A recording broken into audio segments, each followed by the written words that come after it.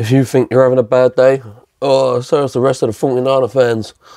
My name's Asthma, and this is breaking news. I've just found out that George Kittle has a calf injury, and it's supposed to be 4 to 5 weeks or something like that.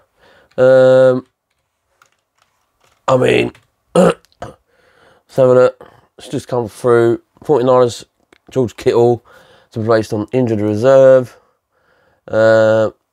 George Kittle's calf injury needs more time to heal, and the 49ers are taking the proper measures to ensure to his full recovery. Although Kittle is expected to miss the 3-game minimum, while on IR, the soonest he can return is week 9, and the 49ers are scheduled for a bye week next week. Week 9. And we're on 5. Jeez. My reaction to it, oh, we're going to struggle, guys. We are literally going to struggle, aren't we?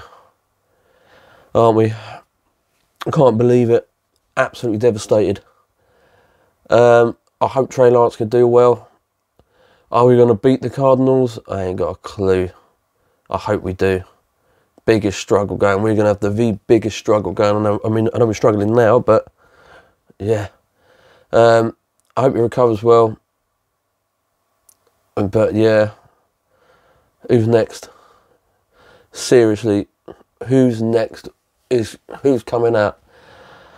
Well, that's the update on that one. Can't believe it. Only a quick update. 9 weeks out. Sorry, he'll be back in week 9.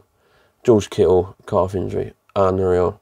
But we're going to struggle throughout the season. I just see it. Gutted. I'll be back on tomorrow. I won't be streaming because I can't stream. I've got a copyright strike. I've called up the company for to allow me to stream again, and it doesn't look like that's going to happen until the 1st of January. But I'll still give my thoughts and reactions on the games, and I'll be bringing out more content on that. Thank you very much for the 50 subscribers as well. Very fortunate, humble, appreciate you guys have subscribed, and if you're new, subscribe. I'll be a lot more videos on reviews, reactions, NFL, 49ers stuff, hit all sorts. And then by the 1st of Jan, streaming as well. Thank you very much for watching, guys, and I'll see you guys on the next video.